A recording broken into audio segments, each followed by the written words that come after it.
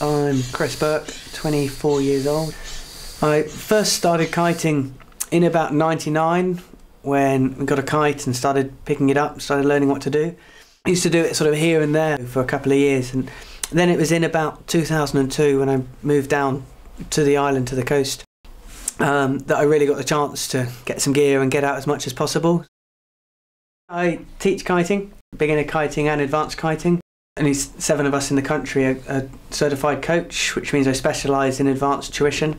So I travel around all over the place, all over the country, teaching these clinics for the BKSA. He's like one of the best teachers we've ever had. You've got to be thirsty and love it so much to actually be a good teacher. Do you know what I mean? And give that energy off to someone, and that's what Chris is so good for. Apart from his dreadlocks, Working with Chris at First is great. He's so dedicated. First one up every time. Always get the phone call in the morning. Let's go. It's usually about 7 o'clock, 6 o'clock in the morning. We're starting to use these obstacles, these features which we've built, where you can jump and you can slide over, or you can jump over the top of. First got into it last winter when I was in Australia, and Cool Online magazine ran a competition out there, an event, and I helped to put together some of the rails. There's a lot of things which you need to understand when you're building a slider, and then anything's got to be strong and the angles have got to be right. It takes a bit of practice after a few experiments, a few tests to get stuff. Pretty much begged, borrowed and steal. He's not that competitive, and he doesn't like that whole side of things, so he's just put all that energy now into coaching and getting people into it. I spent most of my time organising was the UK's first park-style event, which I held at Bembridge. And it went really, really well. We got about 20 riders come down to hit the rails. We had 4 or 5 different features out on the water, which got a lot of publicity in the newspapers, magazines, TVs, radio. It did really well. In the early days, it was all about taking out a big kite and jumping as big as you possibly could. It's been a progression of sort of slowly one step at a time to more technical board-off type manoeuvres. For me, it's then led on to a wake-style sort of kiting, where you're lowering the kite even more, riding much more powered, and so you're riding with your kite just like a boat.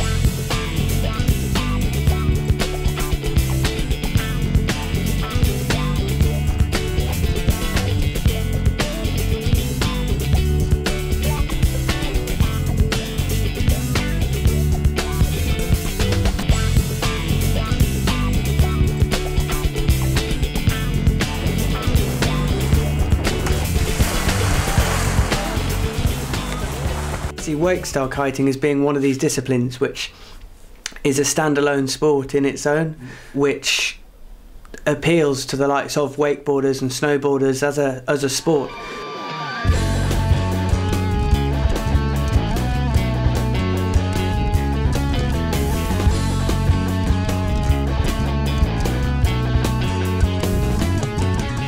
Chris and I lived together about 2 summers ago in a tiny little chalet. There was like 4 of us living in it. Very common to see us both trying to get somewhere on one bicycle with 3 kite bags and a couple of boards.